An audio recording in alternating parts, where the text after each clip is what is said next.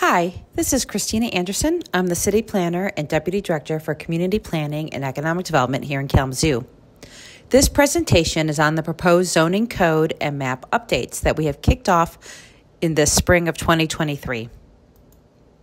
This update is focused on the commercial zoning code and related standards.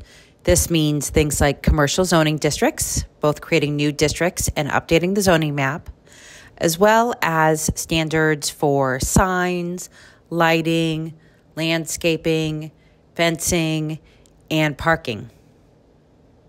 In this presentation, we'll cover three main groups of information. The first is just generally on zoning code and map updates and how we do them and why we do them.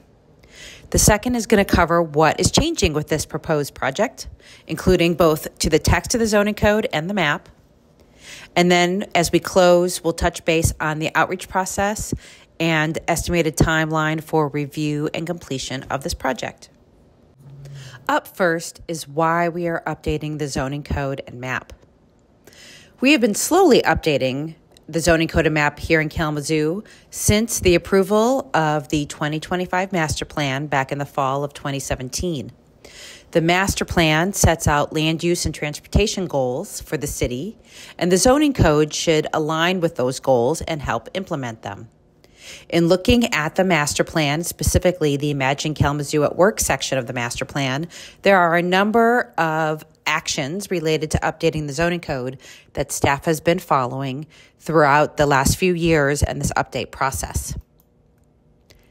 As I mentioned, zoning should be responsive to the master plan. And in Kalamazoo, we have both the 2025 master plan document as well as a series of 10 strategic vision goals. And our work on the zoning code and frankly, everything else that we do aligns with these two documents. Specifically, there are 5 strategic vision goals that this work aligns most closely with. These are good governance, complete neighborhoods, connected city, economic vitality, and environmental responsibility. And as I previously mentioned, the master plan specifically calls out the need to update our zoning code and to create standards that align land use, what happens on private property, with what is going on in our streets, because it is the marriage of those two things, what happens in our buildings and the uses that occur there, with what's going on in the public places of the streets that create our inviting public places. As I mentioned, we have been slowly updating our zoning code and map here in Kalamazoo since the approval of our master plan in fall of 2017. Currently, our zoning code exists in Appendix A, which is a location within the municipal code. When we started to do the updates, we decided that we weren't going to edit the Appendix A zoning code document, that we would create a new document, which would live in Chapter 50 of the municipal code, and we'd take sections out of Appendix A, review them, I refer to it as running it through the wash, editing, adding, removing text, and putting it into Chapter 50. In the last few years, we have made many updates to Chapter 50, including the creation of new districts like the Live, Work, and Node districts, as well as the downtown districts. We have created and edited the Natural Features Protection Overlay District. We updated our parking standards. We have done 2 cannabis or marijuana updates, both for medical marijuana as well as adult use or recreational marijuana. And we have regularly reviewed and updated as necessary the zoning code based on its usage. We have kicked off this commercial-focused update with an outreach process. This process has included 3 meetings across the city, direct mail to property owners and occupants whose property is included in the update to the zoning map. We have the draft code and an interactive map online at imaginekalamazoo.com for review, and you can comment directly from that page.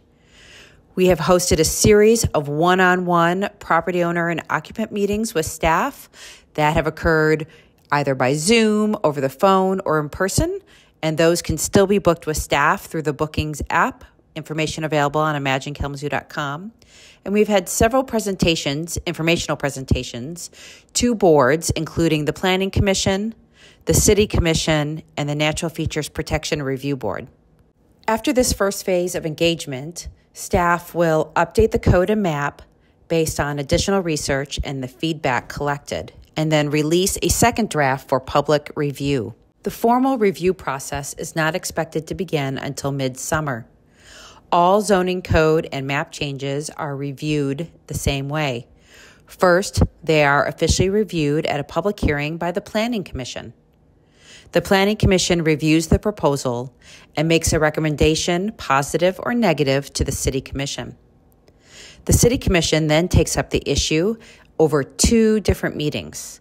At the first meeting, they announce the potential changes and set a date for a public hearing.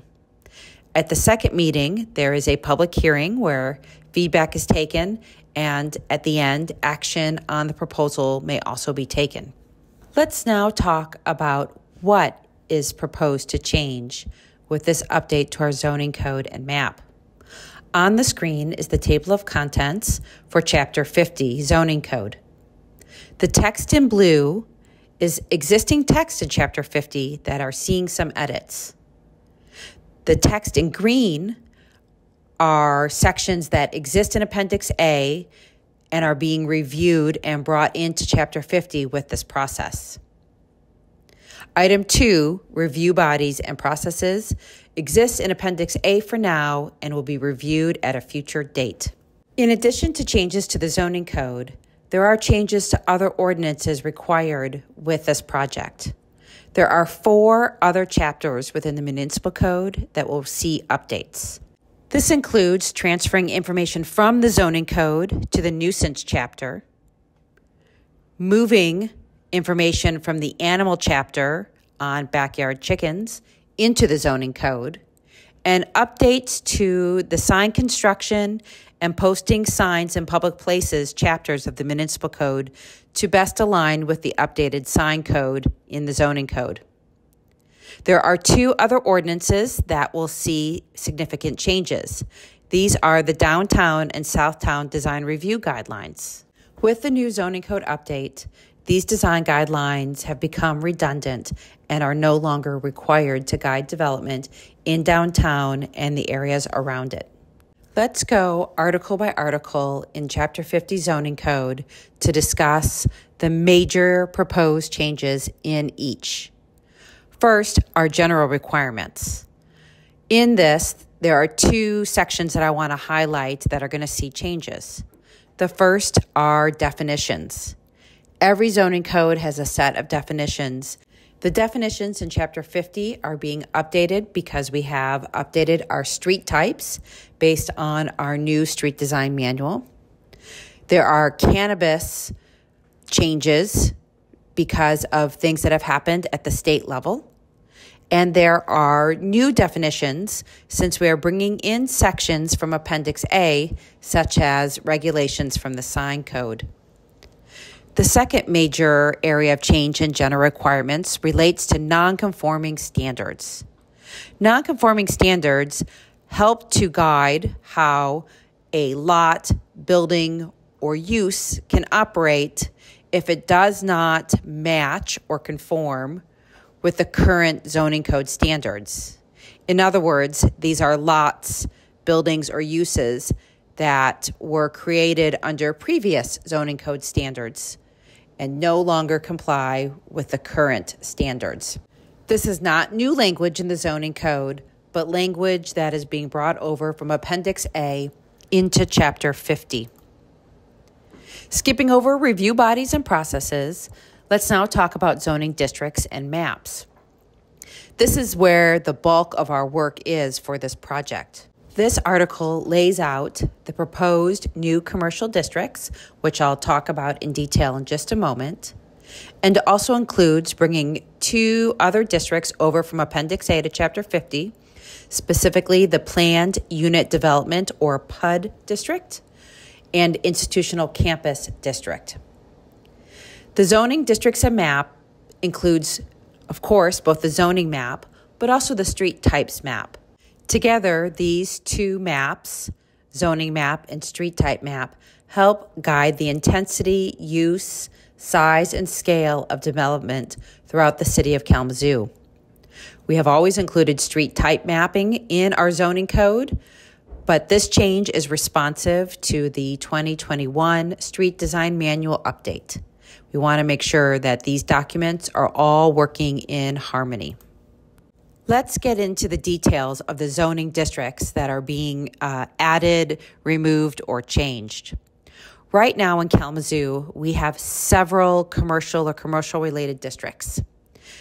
These base districts include CO, Commercial Office, CNO, Commercial Neighborhood Office, CN1, which is Commercial Neighborhood 1 and Commercial Neighborhood 2, and Commercial Mixed Use, CMU, and Residential Mixed Use, RMU. You'll see on the slide that several of the acronyms for the districts are in gray text.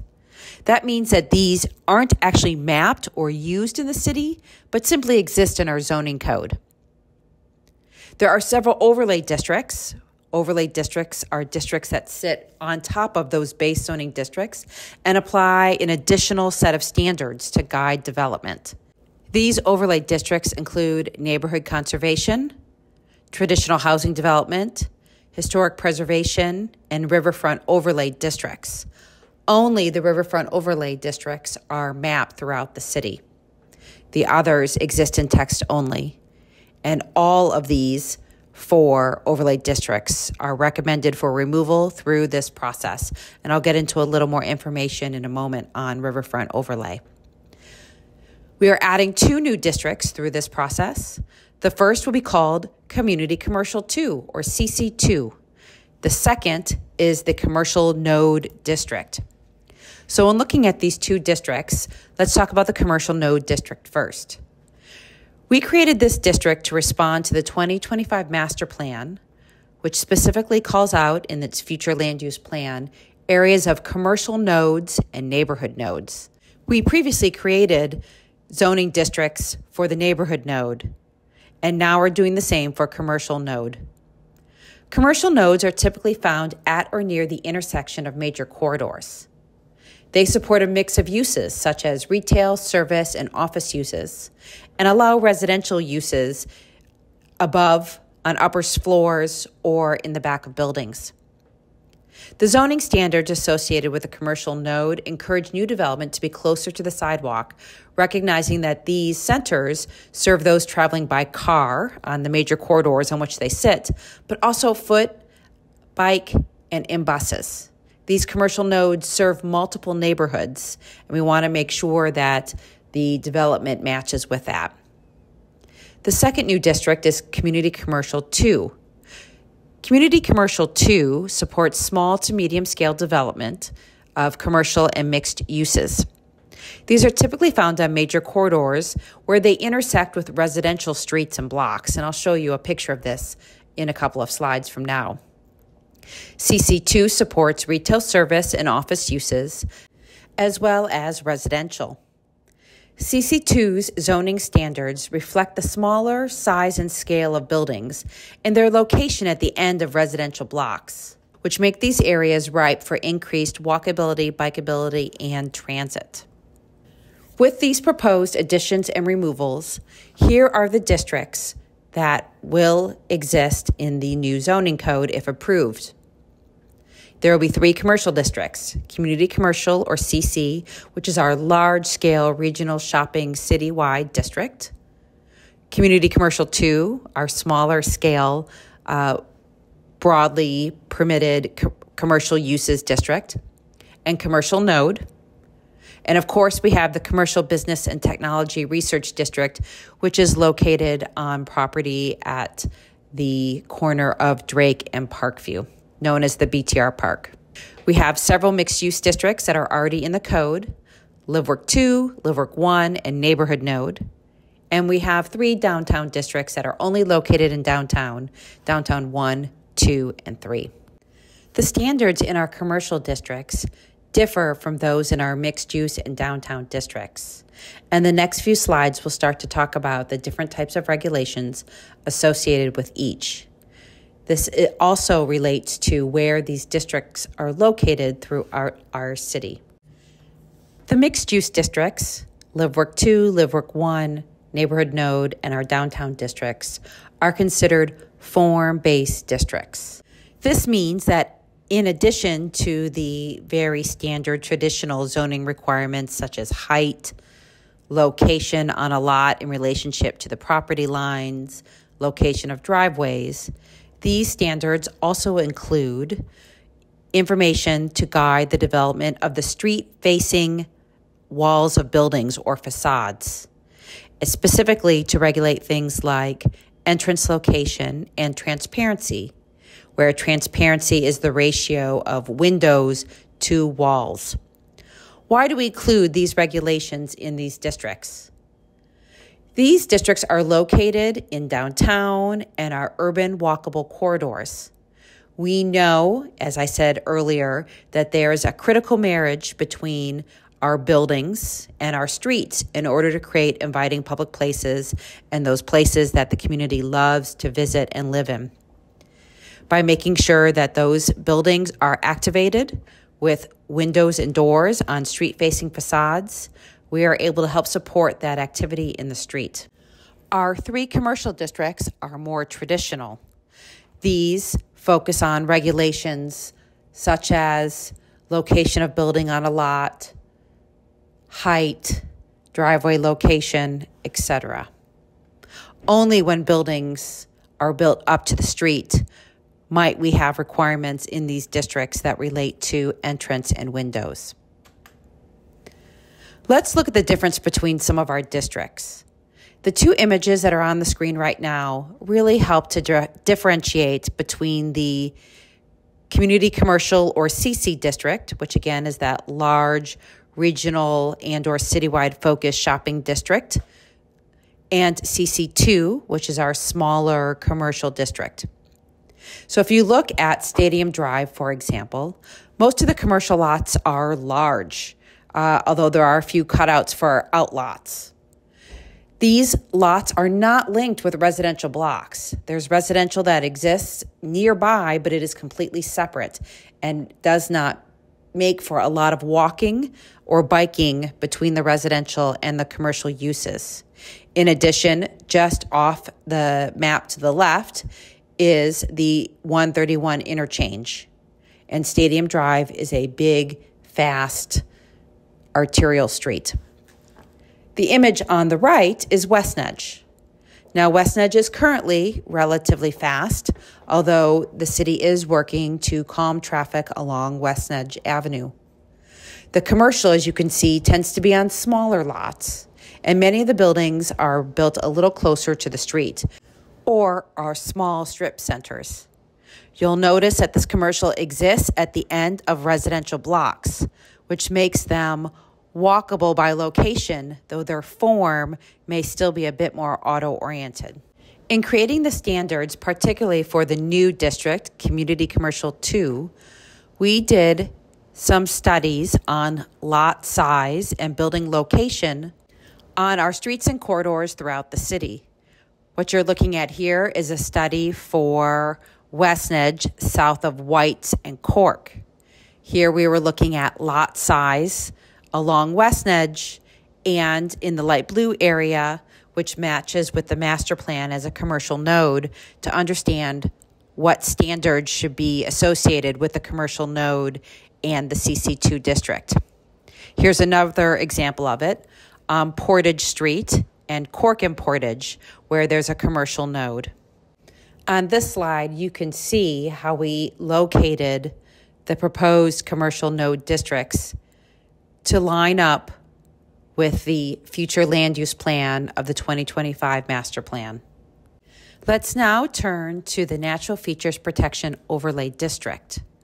The Natural Features Protection Overlay District is seeing a few changes. The next couple of slides detail the location and the intent behind these changes. The first area of change is in the intent language. The red text on the slide is the language that is being proposed to be added to this section. The reason for adding this language is to tie the intent of the Natural Features Protection Overlay Standards in the Zoning Code with the language staff used during the creation of the Natural Features Protection Overlay in both phases 1 and 2. The changes proposed include adding support development while protecting natural features in the city of Kalamazoo, and adding the standards in this overlay district are not intended to prevent development from occurring, but to guide site development to balance growth and redevelopment with the protection of our existing natural features. Again, at the bottom, you'll see language that we used during the creation of Natural Features Protection Phase 1 and 2. This comes from an FAQ used during the Phase 2 process. What is the purpose of the NFP overlay? And the text reads, the purpose of the NFP overlay district is to guide development to be as protective as possible of the natural features at the site while still allowing for the zoned use of that property. The NFP overlay district does not stop development, redevelopment, or improvements to existing buildings on the property. The NFP zoning standards require things like new buildings and parking lots to be set back from lakes and rivers, allows limits on land clearing, prohibits planting problematic invasive plants, and protects steep slopes to prevent erosion. Why are we making this change to the intent language? We want to make sure that the Natural Features Protection Review Board, applicants who come before that board, and the community all are sharing the same understanding of the intent of the Natural Features Protection Overlay District. This is not a change in the intent. It's a clarification based on the founding documents of this overlay district. The second area of change in the NFP overlay district relates to wellhead protection. At the top of the screen, you'll see the existing language in gray, and at the bottom is the proposed language in red. There are two changes here. First, this section references our wellhead protection overlay standards. These standards were in the zoning code, but in 2022, Public Services updated the standards and moved them to their own chapter of the municipal code, Chapter 39. We need to update this section to make sure that the reference is correct. It no longer should reference Appendix A, but should reference Chapter 39. The second change in this use section related to natural features protection has to do with the outdoor storage of loose materials. Currently, it states that it is prohibited to do this storage within 500 feet of a water resource or wetland.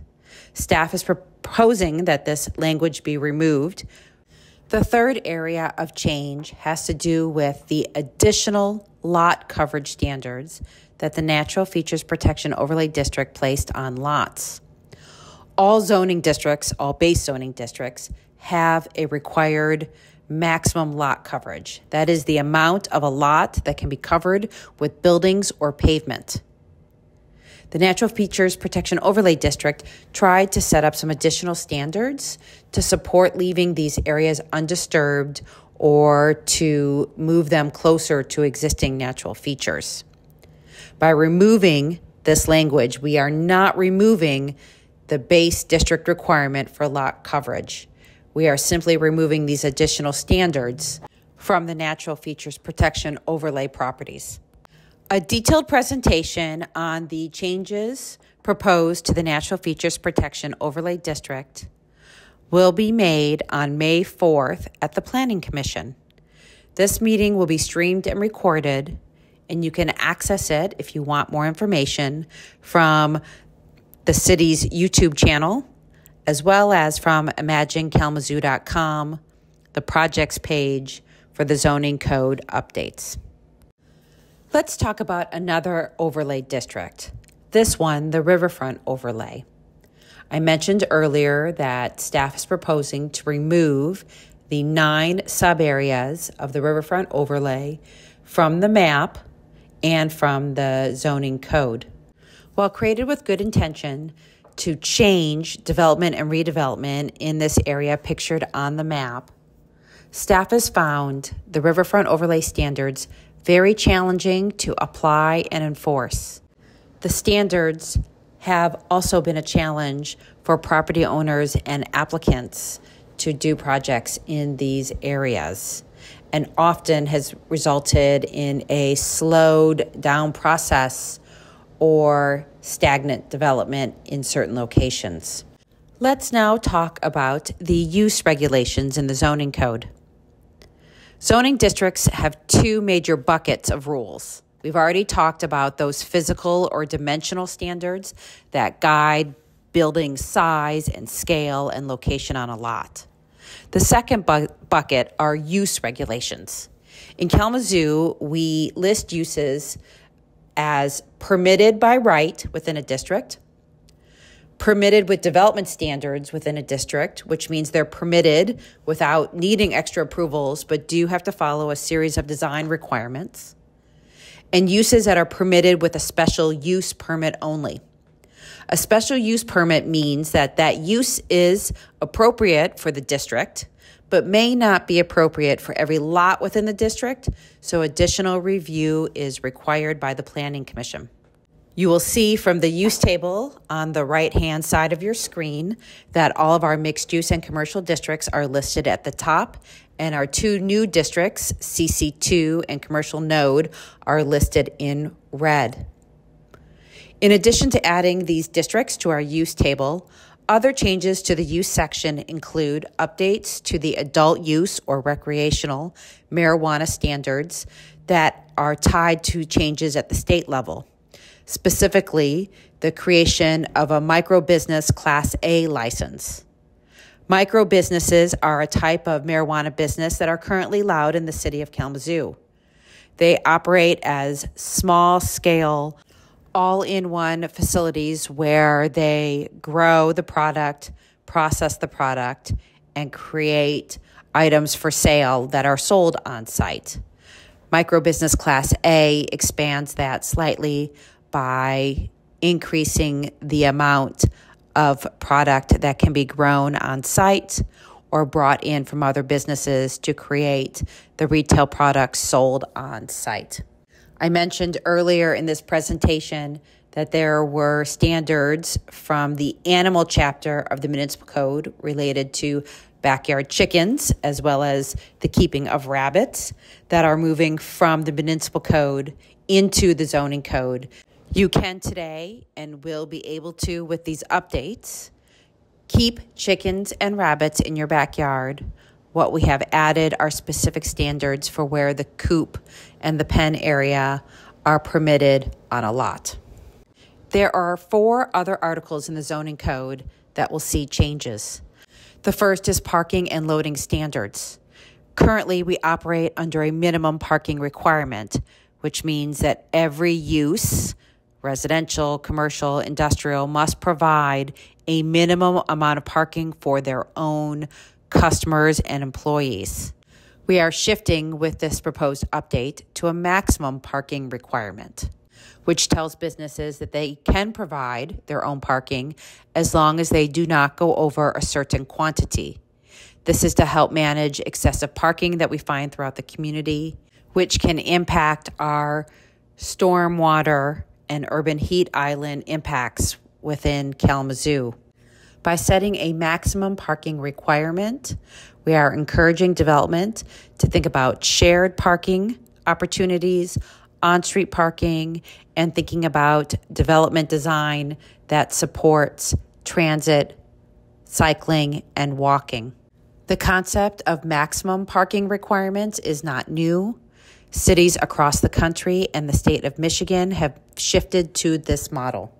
The landscape and screening section, which covers things like required landscaping around buildings and parking lots and fencing standards, exists currently in Appendix A and is moving over to Chapter 50 with this action. Some of the goals in making these updates are to align the standards with the Natural Features Protection goals and the Community Sustainability Plan. In moving the standards from Appendix A into Chapter 50, staff has looked to clarify language and streamline requirements in order to improve the application of these standards both by staff and applicants around the city. The sign code also exists in Appendix A and is moving to Chapter 50. The language in the sign code has been clarified There are more illustrations to help guide use of this article, and the changes are also compliant with several Supreme Court cases that have been ruled upon since the last update in 2005. The final section being moved into Chapter 50 is the lighting code. There are minimal updates to this section. It is more about moving it from Appendix A, cleaning it up, and clarifying the language used to improve its use by applicants and city staff. As I mentioned at the beginning of this presentation, we are currently in the outreach and engagement phase for this work. The draft code and map were first released in late March of 2023. Since then, we have done a series of meetings, sent out mailers, had one-on-one meetings to help both educate our commissions and boards to the proposed changes and receive feedback from the community. After these meetings wrap up, we will be updating the draft code and map, and we will consider at that time the need for additional outreach activities to review the second draft of the code and map. At that time, we will also determine when the official approval process will begin with the Planning Commission and the City Commission. We do not anticipate that process happening before summer and no earlier than July.